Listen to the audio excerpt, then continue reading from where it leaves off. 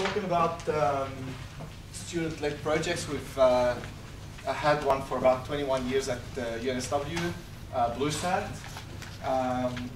Mark is a member of BLUEsat. I've had the privilege of working with these guys for about 11 years now. So Mark's going to tell us, you've graduated recently, so he's going to tell us about his experience over the last 5 years, talking about the open source CubeSat reaction wheel system.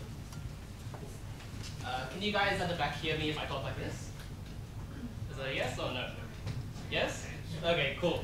As mentioned just before, my name is Mark, and I'm a student, or I was a student at UNSW, and today I'll be talking about the development of an open source CubeSat reaction wheel system.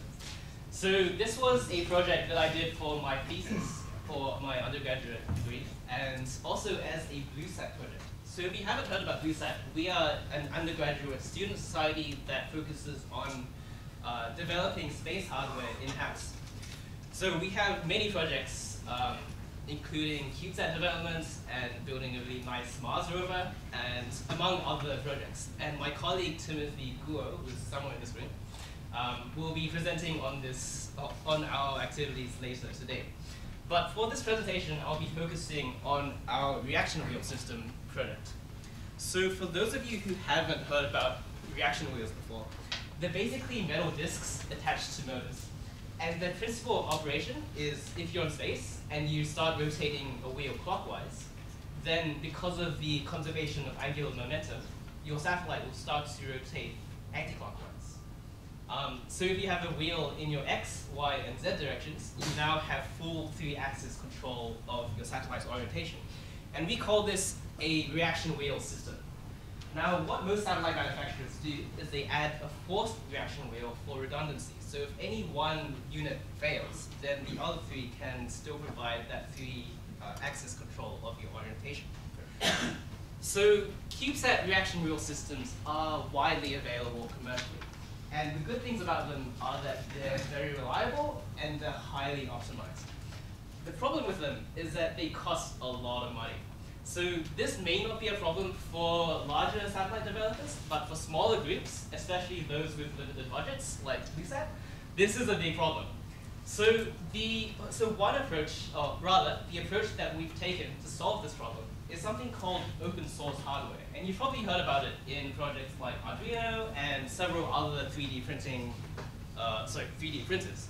And the concept with open source hardware is that you take your design of your project and you make it open source, and you let everyone or anyone who wants to contribute to the project you let anyone contribute to the project, and you also let anyone take the design files and manufacture their own product, hopefully for a lower price than what is commercially available. And this is the approach that we've taken to develop a CubeSat reaction wheel system. So over the course of roughly 2 months, we designed and manufactured our first prototype. So if you can't see this little thing up here, there's one on the screen. So on the top half of this CubeSat is the reaction wheel system itself. And at the bottom half, we have the support systems. So a basic power system, onboard computer, comms, and sensors for the ADCS. Now, this is not space-worthy. This is simply simply hardware to demonstrate that our design that we made for the first time actually works. So you can see it in operation in these 2 videos. So the first setup that we used on the left is an air bearing test, which was kindly provided to us by AXA to use.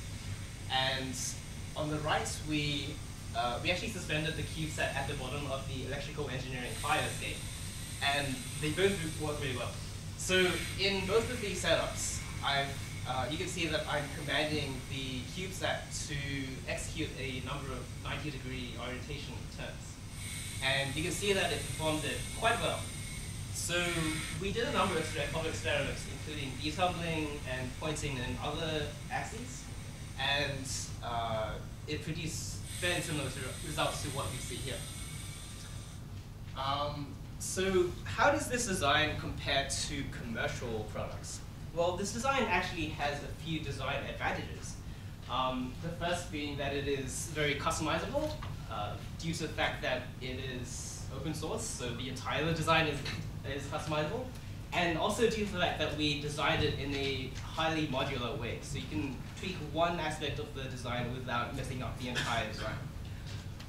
The other major advantage this design has is that it costs next to nothing. So the cost of parts was just came under $1,000, which is significantly lower than any other commercially available CubeSat reaction wheel system out there.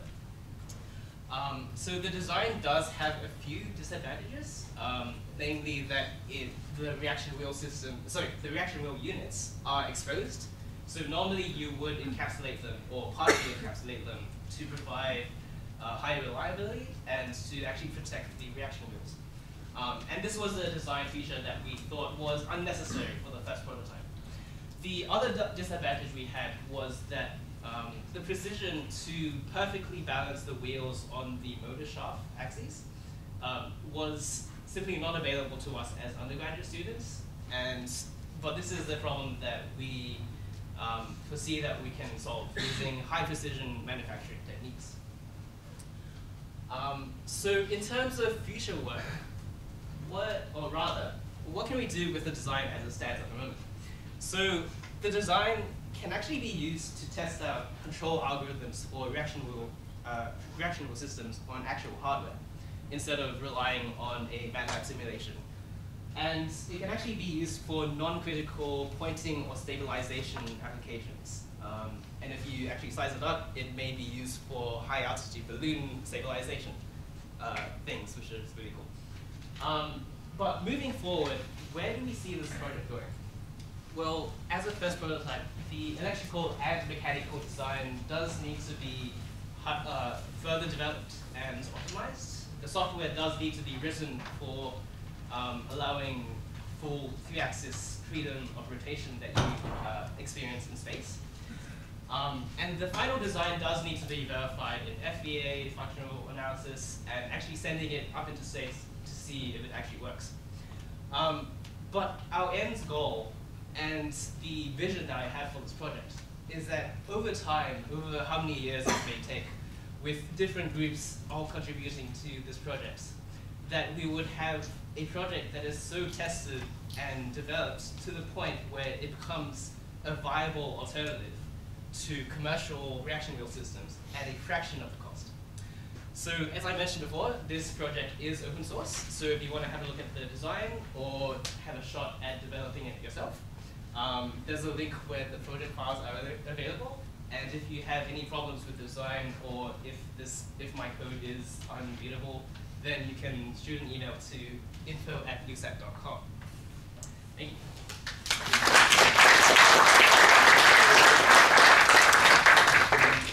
Okay, so we have time for questions. Yeah. Reaction wheels aren't really encapsulated to the reaction wheel. They're encapsulated because if you have lubricants in the reaction wheel and put that in a vacuum, you're in trouble.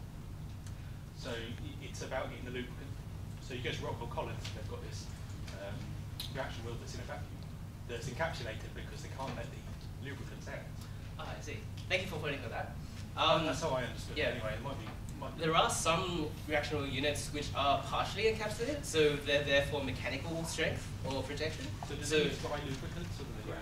I assume so. Yeah, so graphite powder or space or vacuum razor lubricant, whatever that might be. Yeah. And the lifetime of them, are they? Yeah, they're not high reliability. That's what Rockwell Collins has. I believe the power usage of reaction wheels is an issue. Is there any advantage with the open source design approach to reducing power that can use reduce power output? Yeah.